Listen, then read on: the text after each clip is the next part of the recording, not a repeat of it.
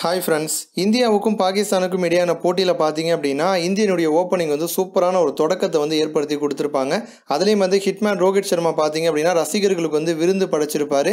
113 பால் பிடிச்சி 140 ரன்கள், 14 4 அடிச்சிருப்பாரு, 3 6 அடிச்சிருப்பாரு. Strike rate பார்த்தீங்கன்னா 123.89.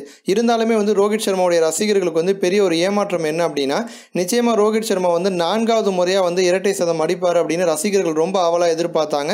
அதுலேயும் வந்து 100 ரன்களை கடந்த பிறகு பார்த்தீங்க அப்படின்னா ரோஹித் சர்மா வந்து அபாரமான ஒரு ஆட்டத்தை வந்து வெளிப்படுத்தியிருப்பார். இந்த போட்டியில் வந்து ஒரு சுவாரஸ்யமான சம்பவம் ஒன்று கூட நடந்திருக்கு.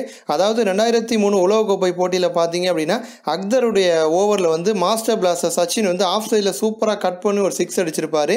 அதே மாதிரி ஒரு 6 2019 ஹசன் அலி ஓவரில் வந்து ரோஹித் சர்மா வந்து அடிச்சிருப்பாரு.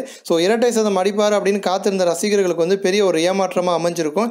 அதுலேயே ரோஹித் அவுட் ஆனது தான் பார்த்தீங்க அப்படின்னா ரொம்ப கொடுமையான ஒரு விஷயம் அப்படின்னே சொல்லலாம். ஏன் அப்படின்னா ரொம்ப டிஃப்ரெண்ட்டாக ஷாட் அடிக்க போனால் ரோஹித் சர்மா வந்து அடிக்கடி முயற்சி பண்ணுறாரு.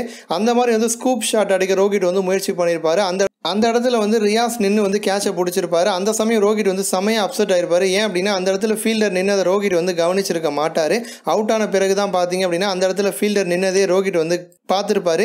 இதனால ரொம்பவே கோவமாக ரோஹித் சர்மா பார்த்தீங்க அப்படின்னா பெவிலியனுக்கு திரும்பி இருப்பார்.